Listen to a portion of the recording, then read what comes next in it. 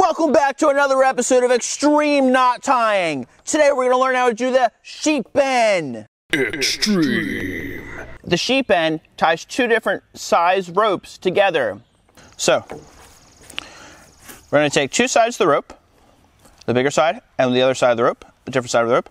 We're going to fold it in half. We're going to go up inside of the rope, around the two other pieces, and come across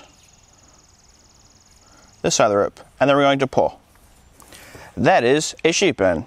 Thanks for learning how to tie the sheep end. Stay tuned next time to learn another knot. Extreme.